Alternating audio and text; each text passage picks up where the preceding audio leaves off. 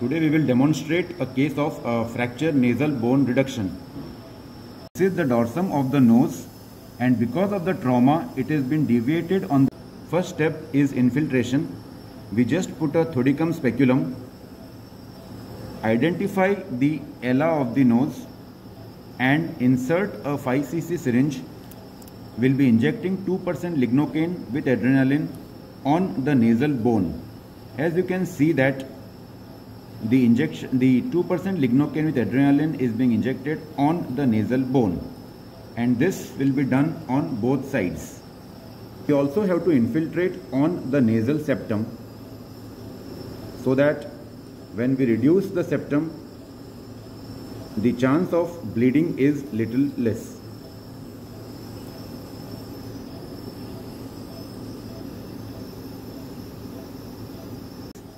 This ribbon gauze, which is soaked in saline and adrenaline, the purpose remains the same, to keep the nose decongested and reduce the amount of bleeding.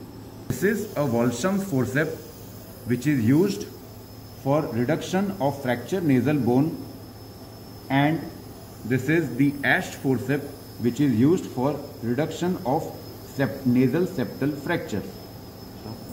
The method of using the Walsham's forceps is we insert it inside the nasal cavity, we hold the nasal bone, but there is a chance of damage to the skin, so always keep a gauze piece for support. Hold the nasal bone. First we out fracture the nasal bone and then we in fracture. This is what we have done for the left side nasal bone. Similarly, we insert the Walsham on the right side, hold the right nasal bone, out fracture it and in fracture. We should be able to hear the sound of disimpaction of the fracture. Now once both the nasal bone fractures are disimpacted, out fractured and in fractured, we have to digitally manipulate this nasal bone and bring it to center. Now, after reducing the fractured nasal bone, we have to reduce the septal fracture, whereby we take this Ash's forceps, insert it inside the nose, we press the septum and elevate it. This will help to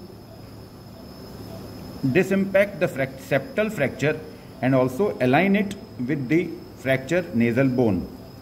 So Ash forceps inserted inside to disimpact the septal fracture.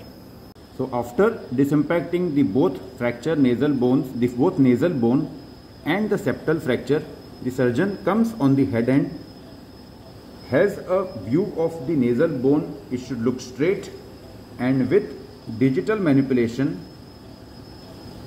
we have to align this bone in the center. Reducing both the fracture nasal bone and the septum, the assistant will put some saline wash inside. This will take care that the blood is sucked out completely. After performing the surgery to achieve hemostasis, we put a non-absorbable nasal pack inside.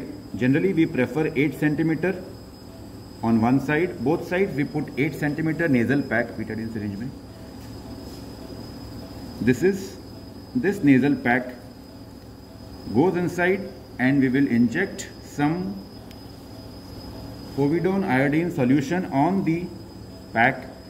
This makes this pack swollen up and gives pressure and prevents any bleeding. We just press, take away all any blood or betadine or povidone iodine which is present, clean the area, and now we have to apply the plaster of Paris on the nose to keep this fracture site supported. To fix the POP, we apply some tincture benzoin on the dorsum of nose, cheek and the forehead. We take small strips of micropore and fix on the nasal bone. The idea of putting this is, we put one micropore, the other sticking should be half covering the first micropore and then below it. The reason for doing this is, once we have reduced the fractured nasal bone, there is chance of edema, and if we just keep sticking on this, there is chance that the skin may pop out from this area. So one micropore and the other one half on it, and series of sticking should be applied. We have already cut a 4-inch plaster of Paris into a triangular and a rectangular fashion, and this will be placed on the nasal bone. The assistant keeps the gauze piece on the eyes so that when we are applying the plaster of Paris, none of it should go inside the eyes.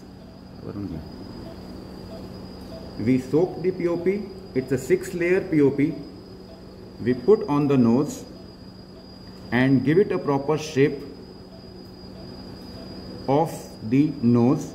This will help to keep the nasal bone in its place. So the triangular part and the rectangular part on the forehead. This gives the support to the POP cast that we have applied. So now we can see that the POP is nicely fitting on the nasal bone, and this will easily stay at this place for 3 days. Once the edema resolves, we will change the POP and put a aluminum or a silastic splint.